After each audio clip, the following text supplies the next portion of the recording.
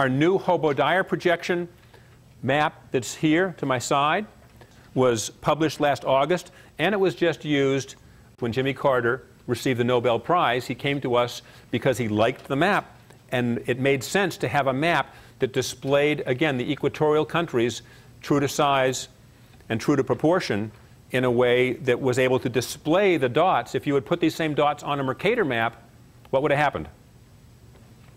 They'd all be scrunched up towards the bottom of the map. So this is a perfect application for this kind of a map. This map was created by British cartographer Mick Dyer.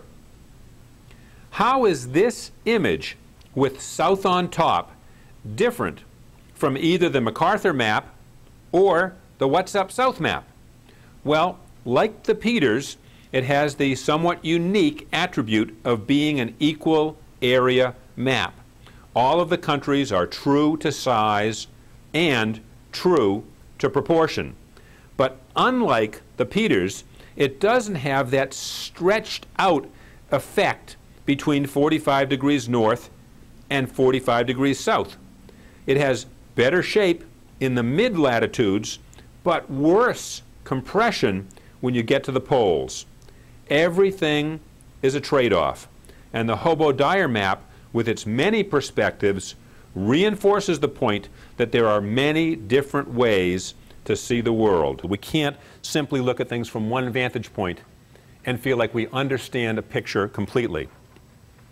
And all we've done is change the orientation of the poles and change the centering. And when you look at these two side by side, it looks like it's a different planet.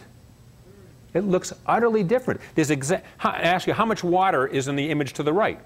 And you'd say, oh, I don't know, 50% or something like that. And you look at and ask the same question here. How much water is in this image here?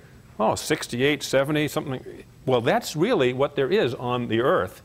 And it's the exact same amount there. It's just that your attention is focused on different things. And so what you put in the center of a map, how you frame things, how you orient things, communicates a very important message.